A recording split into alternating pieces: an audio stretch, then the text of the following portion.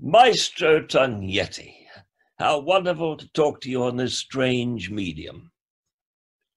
Here I am, in seclusion, in isolation in London, in a little corner of my lodgings here, and missing, almost for the first time in my life, the sound of the surf pounding on the golden sands of Australia. I'm looking forward to the time when I can come back to Australia, do another show, but I don't know whether there's audiences anymore. And what about the Australian Chamber Orchestra? Are you playing to anybody? Are you performing? Well, we did a little concert, if you like, a recorded concert for 3 people last night, Barry, which is for us a mass gathering in the gallery last night, where we were give some of my early shows. Well, we out in Rooty Hill. Is that correct, Mr. Humphries? Your first? Well, Rooty Hill was my last Australian gig. Oh, we're aware of that. We're still talking about it. And I'd never heard of Rooty Hill. But isn't that where you did your first out of Sydney performance? No, my first out of the city performance was at a place called Granville. Oh, Granville. Oh. Of course, made horribly famous by the crash. By a man I met in a pub. The pub was called the Criterion. And that's where the ABC dance bands used to meet. And it was called The Cry, still there, on the corner of Pitt Street and I think Bathurst. And this man said, would you like to do a show at Granville? Well, I didn't know where Granville was, but he said, you can earn £5, which is the equivalent, really, I suppose, of $50. So I was very keen to do it. I said, when is this performance? He said, on Sunday morning, every Sunday morning. And he said, you've got to go to Granville Hill, and it's a place, it's the RSL. Now, I'm afraid I had never heard of the RSL because my father was not involved in any of the 2 major conflicts of the 20th century. So I went out there by train. He said, they like blue material, he said, blue material. So I wore a beautiful blue suit that had been made by a Melbourne tailor. I thought, it's made of blue material, they'll love me there. I didn't understand that blue material means risque stuff, you know, suggestive. And which of course is my speciality now, but then I had none of that kind of blue material. Well, where did they had blue movies, didn't they? Sweden was quite famous for blue movies, but I'd never heard of them. I was very protected. I still am, really. I've never really been involved in reality, I'm happy to say. But this hall that I went to, this RSL hall, was full of very fat men in singlets. Singlets were things people used to wear under their shirts. Now, of course, they don't wear singlets at all. You know. Well, I was a failure at this hall. And I got the £5 given to me very reluctantly. Oh, come on, but tell us a bit more about what turned you into a failure. What was the performance like? I mean, well, it must have been. Do you know anyone who was there? Do you still know anyone who was there? No, but I was introduced by another comic. Well, I didn't think of myself as a comic any more than I do now, but this fellow's name was Les Foxcroft. And he later did a lot of acting, and he was in a lot of Australian movies, and a very nice man. And it was he who said they liked the blue material. So Les went on stage, and all these men in singlets with huge schooners of beer at 11 a.m. On a Sunday morning. well, the audience loved him. But I didn't know what to do, so I did an act that I'd done at university where I play a psychiatrist. And I also play his patient, who is a person who is severely challenged, I think is the word. Well, the psychiatrist asks him how he is, and then I walk across the stage and I play the patient. And I answer in a very incomprehensible manner, rationally manner. And then I walk back and I'm the psychiatrist and I probe. And then I walk back and I play the patient and I again speak in the manner of challenged people, severely challenged people. And then I become a psychiatrist who is a little slurred in his speech by then. And then I play the patient who's getting slightly better. And slowly they exchange their problems. And in the end, the psychiatrist goes crazy and the patient is rational. And it takes a long time for this to happen.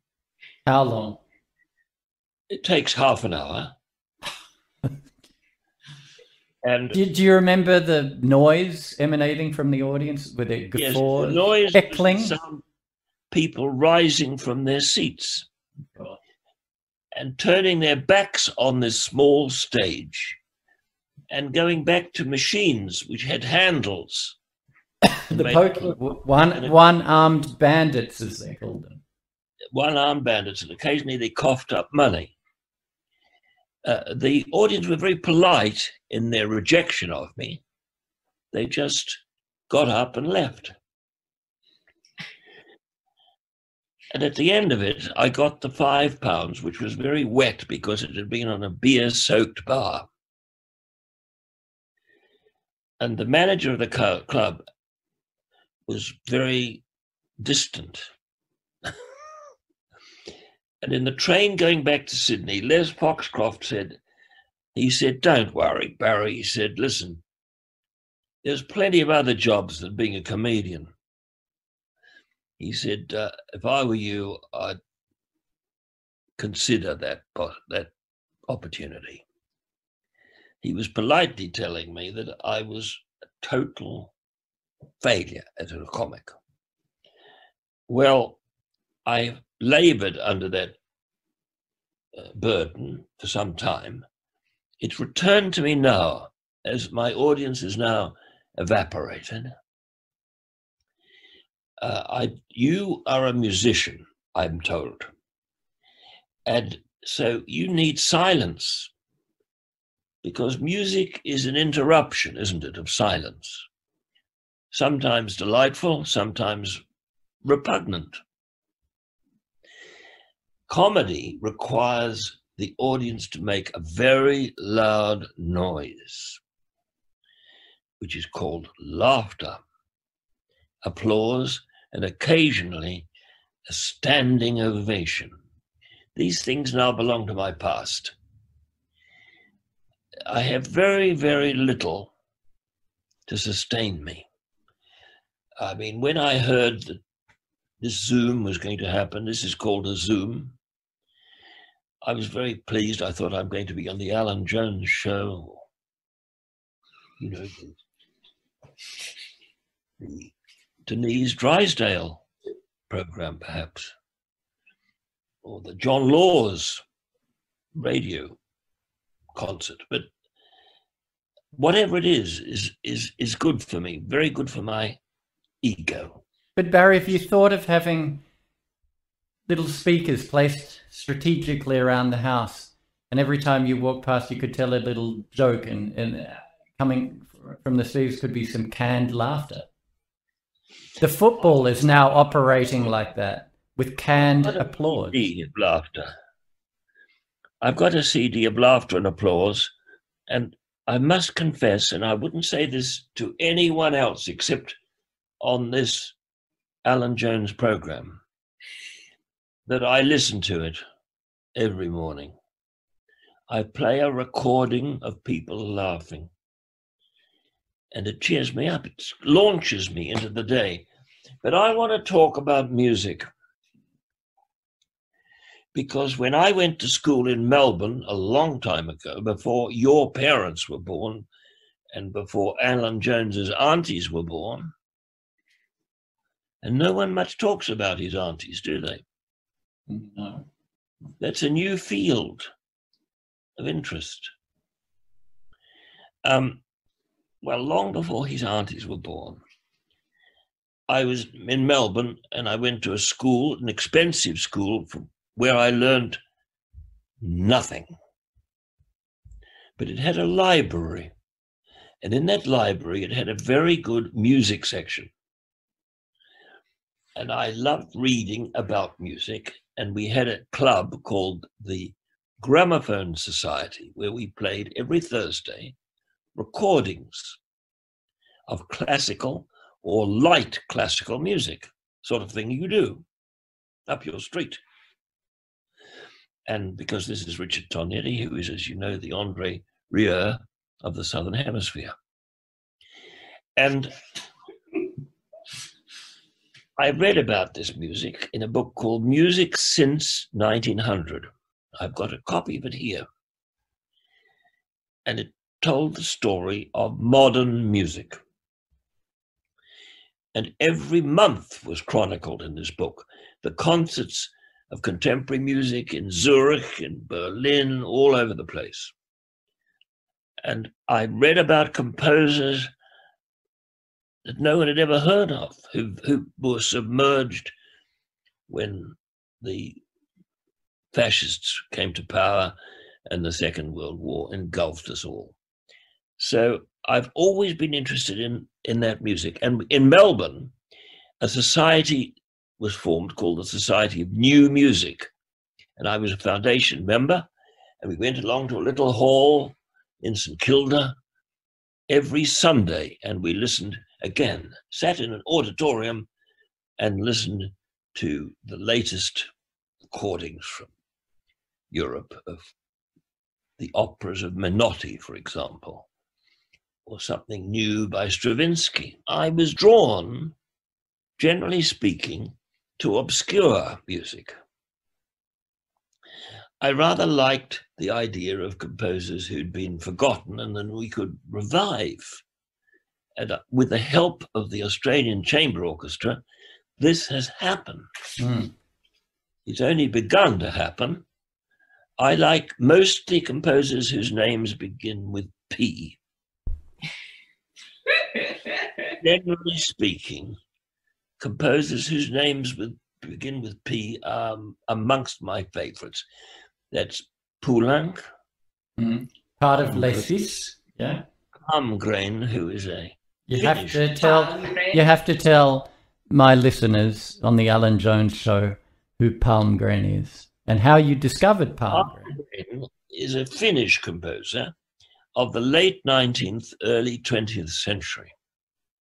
He's really a neo-romantic composer, but astonishingly beautiful. Is he up there with your other P famous composer, Pfitzner? Up there with Poulenc and also with Pixis. Pixis, Johann Pixis, was a virtuoso pianist of the 19th century, of the Biedermeier period, and he was a famous pianist. He toured the whole of Europe and even North America. The name Pixis was on pretty well everyone's lips. Another P is somebody who you were very close to, Percy Grainger. Percy Grainger and Marcel Poot. Marcel Poot, now, yes. I have Marcel to thank Poot. Maestro Tognetti for indulging me and getting the Australian Chamber Orchestra to play the jazz music of 1930 by Marcel Poot. A lot of people have said, Barry, that one of their favorite things is the Weimar exploration. So why don't we just talk a little bit about that? It's extraordinary. But just before we do, let's think about the future rather than just only focusing on the past. When are we going to put on our, sponsored by a German bank, our exploration of French music? Because you mentioned Poulenc. Is Poulenc really one of your favorite composers? Yes, he is absolutely one of my favorite composers. And any other composers from those Les Six that you enjoy or adore? Yes, I do adore. Who comes a close second? Milhaud, perhaps? No, I love Milhaud. I love those French composers. I like the music of Schreker, Franz Schreker, who was in 1920 perhaps the most famous composer of opera in Germany, certainly. And Franz Schreker disappeared without trace. He was interrogated by the Nazis in 1933 and died almost immediately afterwards. He was a great teacher. He taught many composers, and he wrote famous operas, generally of a very rather erotic, I say that apologetically. Blue operas. Slightly. Yes, blue material was in fact integral to his work. His operas are, I don't know if I can say this on a family program of this kind, but they were arousing. They were definitely arousing. As arousing as Sonata Erotica. What an extraordinary piece. Sonata Erotica. Now, I might point out to our listeners that, or our viewers and listeners, that a lot of this obscure, neglected, suppressed music was enjoyed again by large audiences, thanks to the Australian Chamber Orchestra. Together, Maestro Tognetti and I conceived a program of this music which would have great popular appeal, but would also excavate forgotten musical reputations. And we did it in Sydney, in Melbourne, all over Australia. We performed it in Europe, at the Edinburgh Festival, in London, at Cadogan Hall Centre, and even in a very famous old folks' home outside of Pittsfield, United States. It was and it was 45 degrees Celsius. You remember that night? It was so that old audience a horribly new lease of life. Many of the members of that audience lived another week after we had performed there. And I think that's an achievement, don't you? Correct me if I'm wrong with the dates here, but the Dobell Archibald of Ollie, Margaret Ollie. Margaret Ollie. Was 1948, was it? And then, yes, Margaret Ollie was not a composer. But she loved music. She always had the radio on. Loved music. I don't think she knew much about it at all, but she had a visceral... Nothing about music. She had what we call a visceral... way to love it. Yeah. But she always had the radio on it. Unless you enjoy things. But tell me, do you know much about the artist? I've never said his name, so excuse me if I'm saying it in the wrong way. Arthur Murch or Murch? Murch. I personally knew Arthur Murch, who was a pupil of George Lambert and a very small man. So he won the Archibald the year before. Avalon. Avalon is a suburb, a seaside suburb of Sydney. And Arthur lived out there in Avalon and painted very beautiful pictures, which you can still buy for nothing. Nothing.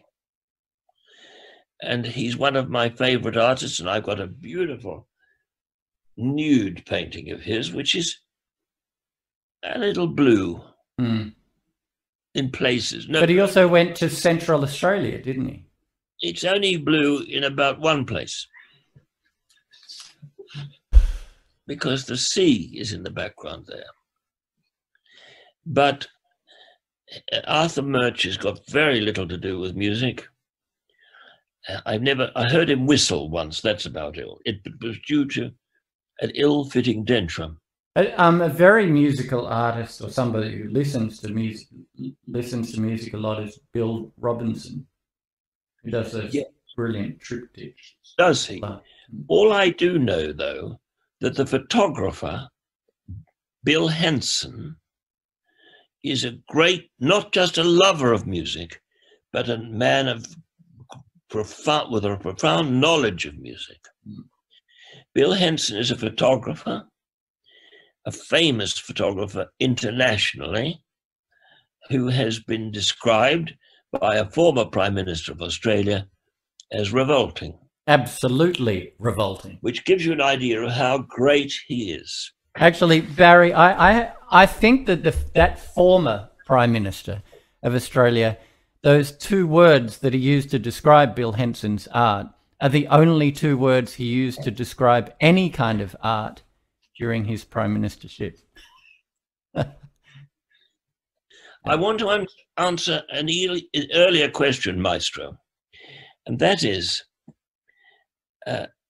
might we not do a program of neglected French music? Yes, exactly.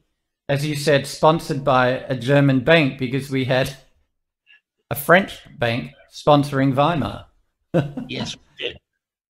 A German bank sponsoring.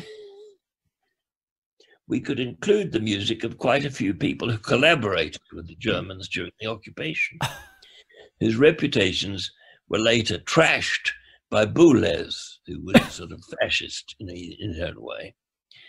But there's a lot of neglected French music, because there's a lot of French music. And so obviously it's not, it's not very well known. I have in my music library the sheet music of some of these composers. Well, may this interview be a catalyst for you to start collating a list of works that we can investigate, Barry, and we can start putting together a show. And when you would be a catalyst, wouldn't it? And when you get on of music, when you get on that boat, other nations, couldn't we? Barry, is that how you first made it to Europe, across the lake? I came to England on a boat, an Italian boat, which didn't go to England. It went to Venice. From Melbourne to Venice, and that was the experience of a lifetime. It's left an indelible mark on me, and I love the music of Venice. I love, even though his name doesn't begin with P, I love the music of Galuppi. Vivaldi, so long as it's not... There are two P's in there. Galuppi. Yes, it's got two P's in it. Galuppi, you see, yes. P is hidden, is encrypted in the name of Galuppi. I like Pergolese very much. And do you like opera, Barry? Do you like Puccini? Another P? Yes, I do love the operas of Puccini. The Rake's Progress. Yes. Well, the Rake's Progress of Stravinsky. It's actually not my favorite work by Stravinsky, I'm afraid. But I do like the operas of Benjamin Britten, particularly Death in Venice. But did you know W.H. Auden, Barry? Did you know him? W.H. Auden, who wrote the Rake's Progress. I knew Auden, who did it, but not terribly well, but I did know him. He wasn't a friend of mine. He was a close friend of my father-in-law. But, and I think, funnily enough, and this is brings us back to the beginning of our conversation, I think one of Alan Jones' aunts knew him. She often used to quote Auden. And I don't even know if Alan knew that. She's a delightful woman. Hester was her name. Britten came to Australia. Benjamin Britten visited Australia, and the Opera House was in construction, the Sydney Opera House. And he was being shown over the Opera House by a bureaucrat. And the bureaucrat said, "Oh, look, we got this orchestra pit now, and we can put the orchestra in there. It's quite a good idea, don't you think?" And Britten said, "Well, yes, it is." He said, "It's a big orchestra pit." He said, "You could put the whole orchestra in there." And Britten looked at this minute. You know, they're in the process of redoing it. Patrick White was somewhat disappointed that the collaboration was thwarted between the two of them. Does that ring a bell? When our great writer, Patrick White, met Benjamin Britten at the instigation of Sidney Nolan, they were going to do a production of Voss, Patrick White's novel, totally unsuitable to operatic treatment, though someone did attempt it, I think. Richard Meal, perhaps. Correct. But Patrick didn't get on at all with Benjamin. No. They didn't like each other. You can imagine it. They both had something in common, but God knows what it was. Do you have a favorite opera, Barry? Something that you listen to? Yes. Go on. My favorite opera is Rosenkavalier. Interesting. By Strauss. It's the only opera in which I actually cry. Every time, you know, in that third act, that beautiful music, actually these dry, unemotional orbs occasionally leak. Now, Barry, a little different to opera. Can we talk about Blossom Dearie a bit? Blossom Dearie. Oh, I love Blossom. Because you knew Blossom Dearie, Barry, a little bit. Well, I knew her. All my Blossom Dearie CDs are signed by her. And I used to go to a little club in New York, and she would play. And at the end of her career, she often forgot the words. And the audience knew them so well that she would say, she'd keep on playing. And what a beautiful player, Barry. Incredible pianist. Played. And she'd say, "I can't remember those words." Someone would yell them out to her, Blossom.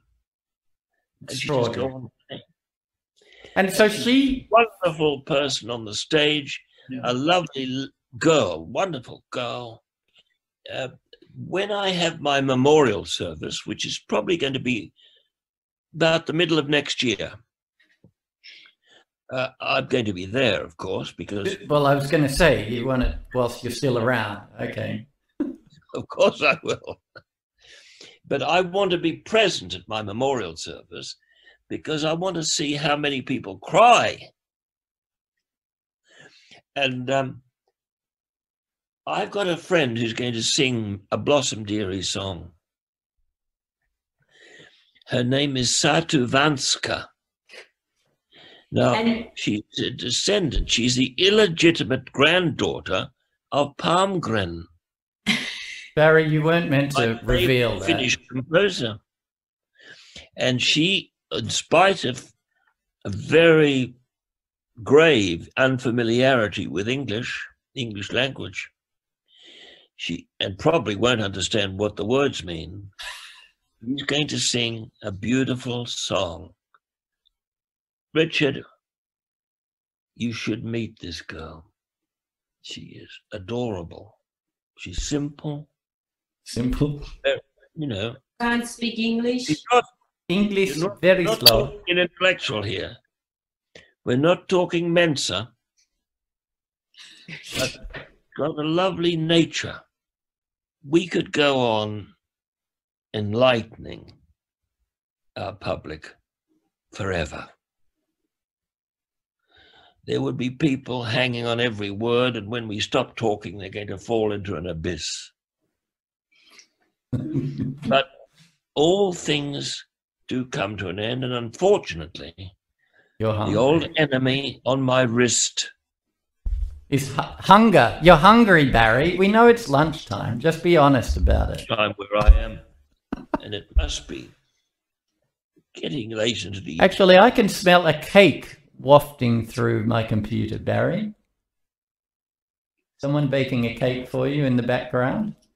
But listen, I'm hoping when I am quarantined at the Wombat Motor Inn, Granville, 1 star, having got off a plane from London, I hope you can squeeze a cake under the door. We will. We will, with a file in it so you can escape. And Barry, collate your program. What program? The French program. Oh. We'll find the German bank and onwards and upwards. Listen, okay, Barry. See you. It's so good to see you, Barry, too. So nice to see you. Bye-bye, Barry. Bye-bye, darling.